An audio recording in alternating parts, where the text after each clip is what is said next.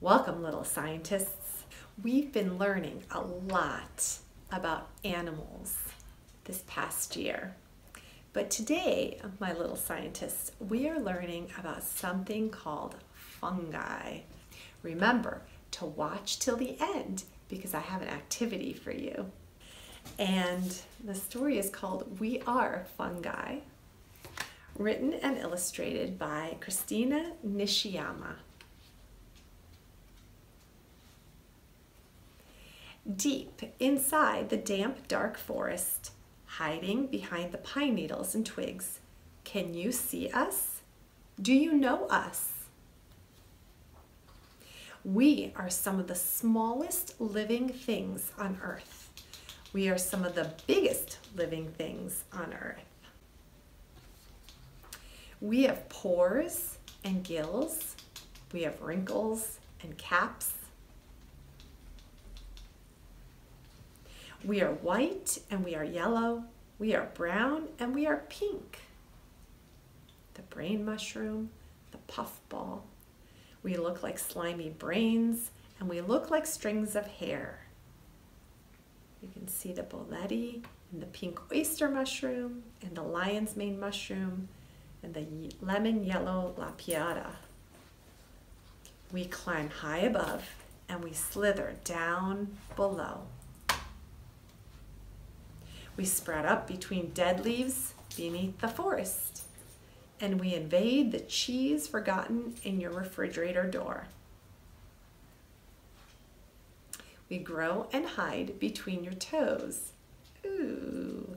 We come alive and raise your bread. We also live in poop. We glow green in the dark of the night, and we commune in fairy rings. We bulge when the air is dripping and damp. We shrivel up when the air is parched and dry. We have weird names like veiled lady and bleeding tooth and chicken fungus. We are hunted by frantic humans, excitable dogs, and uncontrollable pigs.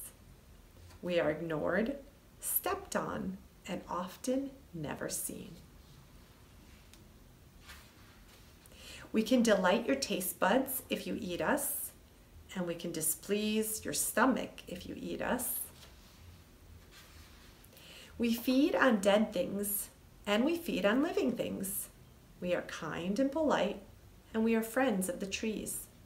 We are selfish and rude, and we are enemies of the trees. We keep growing and spreading our fingers to connect to the plants beneath the earth.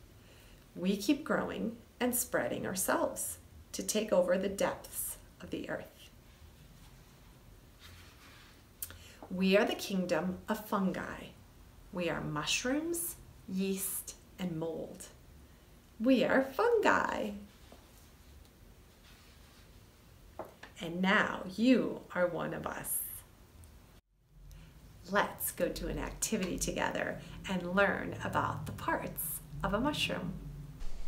All right, little mycologists, let's go over the parts of a mushroom. Now, there are different ways you can use these cards.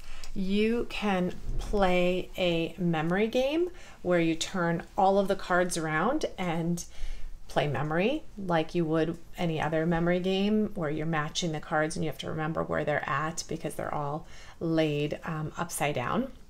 You can use these as 3-part cards where you actually cut the word off and then you match the 2 cards and then have to find the word to match as well. I am just going to simply match them just so that we can talk about the different parts of the mushroom.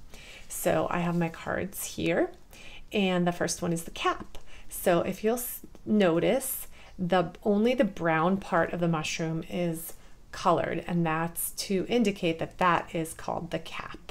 So I'm just going to simply match them together. But if you're older, it would be nice to cut the words off and make sure that you're also reading the word and matching it with the proper part of the mushroom. All right, the vulva is this little cup right here at the base of the stem. Okay, the fruiting body is the whole mushroom. It's called a fruiting body. So I'm going to put that together. The mycelium are these underground, right? Those are really important for plants. The ring is this right under the cap on the stalk, the top. The stipe right there, which this is the stipe, which is kind of like the stem of the mushroom. And then finally the gills. If you take the mushroom and look underneath, all those little lines, those are called the gills. All right, be sure to join us because we're going to be reading other books about mushrooms and also doing some mushroom arts and crafts. If you don't have this book and you're really interested in mushrooms and fungi, this is a really great book. It's the Usborne Spotter's Guide to Mushrooms and Fungi. And there are so many different mushrooms that you can learn about here. It includes a lot about what each mushroom looks like and the mushroom parts. Okay? All right. Remember to hit the like button if you enjoyed this activity and read aloud. And don't forget to subscribe so that you never miss an episode. See you next time.